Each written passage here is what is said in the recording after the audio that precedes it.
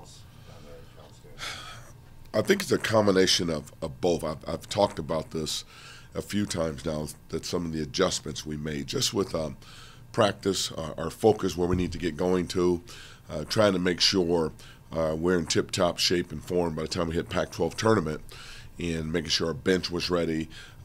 We worked on some things to strengthen ourselves individually, and I think through doing that, it gave us a sense of freshness, a new focus as you go into a tough stretch of your season.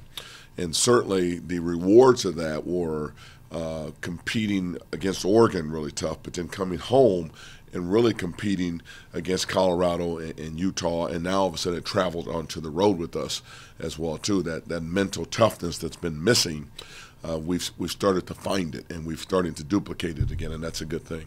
Is Drick at the point where he's practicing in full contact? And do you think that's translating onto the court where he's more consistent, playing better minutes for you guys? Yes, no question. That and the fact that he's starting to see the teams for the second time around.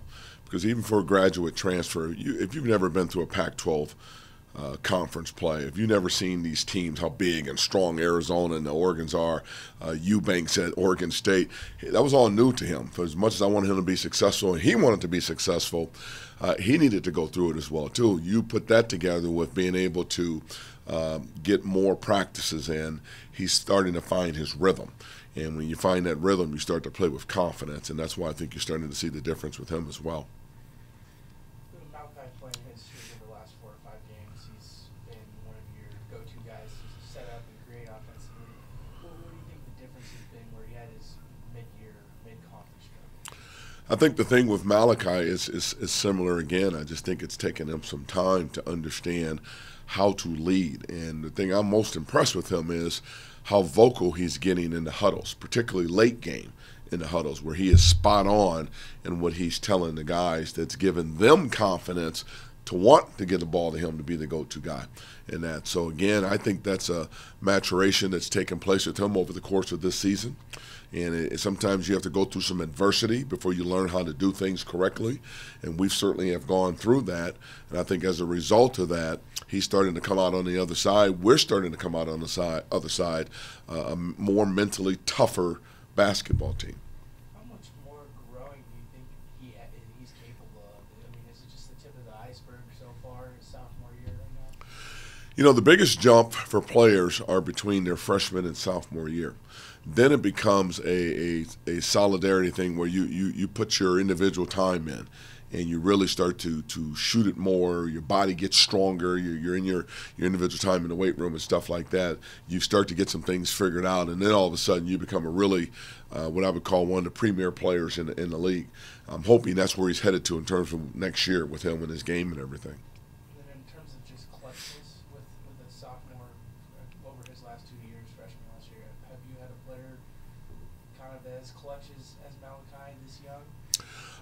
Yes, I've had a few of them like that. Luke Rittenauer comes to mind, was like that. Aaron Brooks was a little bit later, but those guys were surrounded around some really good players too that were just as clutch. So as this team gets better, Malachi is going to get better. He'll even get more clutch because I think, again, he will gain confidence from them.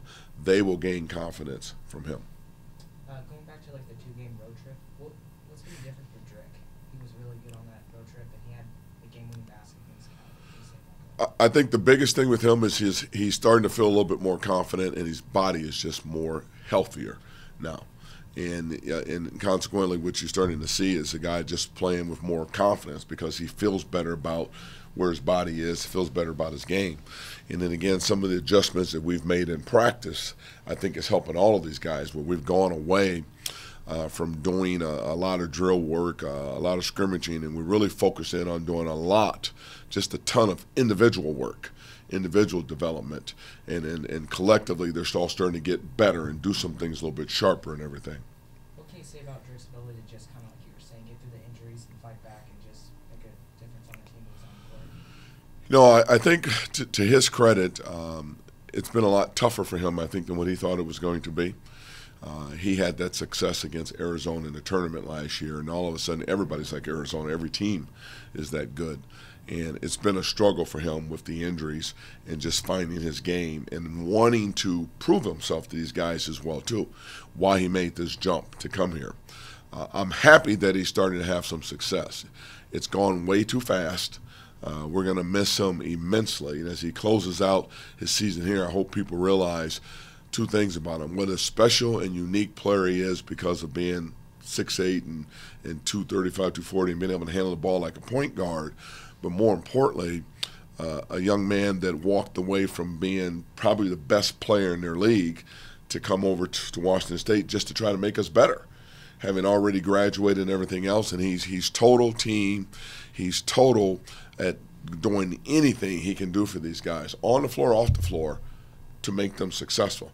That's very unique in this day and age, to find a player that would sacrifice himself like that. And I think that speaks volumes for his character and his mother and his father and what they've done to him in terms of how they've raised him, because that's a tremendous character trait to be able to do that. Are you more inclined to browse the grad transfer pool more often when you see what a player like Drake can do for a program? Maybe you'll have a few leaders next year.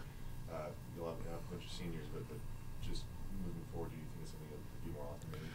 You know, for him being our first one, he was kind of a test case, and hopefully he has paved the way that everybody involved can see what a unique person he is. I think he's done a tremendous job with the college community here, both in the classroom and outside the classroom, of wrapping his arms around them and rallying people to see how special and unique he is. And if we can continue to find that caliber of student athlete with that type of character, that in 1 year he could have that kind of impact, not only on your team but on your campus, I would welcome graduate transfers if we can find them like him, because he's been pretty special for us. You guys kind of gave up a lot on the offensive glass and then made an adjustment the last 6 or 7 minutes of the Stanford game, only 1 or 2.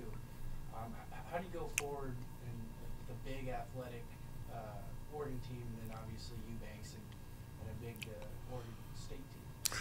We're going to have to fight them, and very similar to what to do at Stanford, because Stanford is the biggest team. They're big and they're physical. I mean, Reed literally threw us out of the way several times. I'm shocked more wasn't called, but how physical he played in the game, and we had to fight that. We had to toughen up, and we have to take that same mentality into both of these games. The game for us is going to be about the boards and rebounding, because it gives us a chance to get out and run. It takes away second chance opportunities because our defense has been good enough. We've just been giving up second chance points. And we gave up way too many to Oregon State and way too many to Oregon the first time around. So we need to continue to do what we did in that Stanford game in the last 10, 12 minutes of that game to control our boards. We've got to be able to keep these teams off the glass, and we should be able to do that. What are the other tweaks you have to make against these schools after the last year? Well, for Oregon, we have a healthy Robo. He didn't play in that first game, but with both of these teams, you have to take care of the ball. We turned it over way too much with both of them, gave up too many transition points. Not only were they transition points, but they were easy buckets, uncontested transition points, which are the worst kind you can give up. So for both of these teams, first point of emphasis is take care of the ball. The second thing is take care of our boards. And Quentin Hinson, over the last 4 or 5 games, other than fouling out in 12 minutes a couple years ago, it seems like he's maybe turned a corner. He's provided solid defense on the wing, playing a bigger guy. What's it been like the last 4 or 5 games you've played? You know, he's another one of those players that the second time through all of this started to get a little bit more confident, even though he's still got a long way to go. He's starting to play better and being more consistent. And the thing with any of these guys is that the consistency is the key thing. That when you put together a game plan, you know what you're going to get out of that. Well, usually that happens with veteran players. I know exactly what I'm going to get out of Robo and Malachi and Deontay Daniels and everything. So it was more or less getting Carter Skaggs there. I know what I'm going to get out of Carter now. I know what I'm going to get out of Drake. I know what I'm going to get out of Cooper. I know what I'll get out of Stevie Spraywagon. Q, I haven't been able to tell. And Q and Milan were the two most difficult ones. And now Milan is starting to be more consistent. And now here comes Q. And the key thing we talked about 2 or 3 weeks ago is build this so when the Pac-12 tournament hits, we're one of those teams nobody wants to play because we've got a deep enough bench and everybody's starting to be on their game versus being burnt out. We're going to be rejuvenated, having made some adjustments that we've made and starting to play better basketball now. It's important that we close out these 2 games the right way. Wishing that we could start the season over knowing what we know now and how these guys are competing and playing and everything. But we need to continue that and continue that right into the Pac-12 tournament. Carter sort of hit that freshman, I guess, for him, sophomore wall, the last wingspan, and to get over that in the area. What do you think was the difference for him? And not a lot of players get over that once they hit it. Well, I mentioned to him that the difference between him and your normal freshman. Freshmen usually hit it because they're mentally and physically fatigued. He hit it because of a mental thing, more so than a physical thing, just because of the mental of all the games are so competitive. You have to be on your game so much, game in and game out. So my advice to him was just to stay out of the gym and rest and just let his body come back. And then the injury in the Cal game was a little bit of a blessing because it gave him a little bit more opportunity to rest a little bit more. But he's going to be fine because physically he can handle it. It was just the mental part that he needed to kind of get rejuvenated. He's been able to do that. So I expect him to close out the year in a big way. Moore was in his head at all, just with the free throw shooting at first, and you saw that pick up over the weekend, and just seeing the ball go through the net. Do you think that offers a piece of confidence for a guy like that? I don't know if I would call it in his head, and maybe he can only answer that, but I've seen it before, and it's just, again, somebody who redshirted and they look really good in practice. Well, practice to the games is a big difference when that pressure's on you to make free throws, make shots, defensive rotations, getting ready to play. It's just a big adjustment. And to me, again, here we come, the second half of the season. He's been through it now. He's starting to get comfortable, and he's starting to play better. A lot of that has to do with just being a little bit more experienced, and it takes time to get there. You can't speed that process up, and guys come at different paces. And the key thing is as long as they come.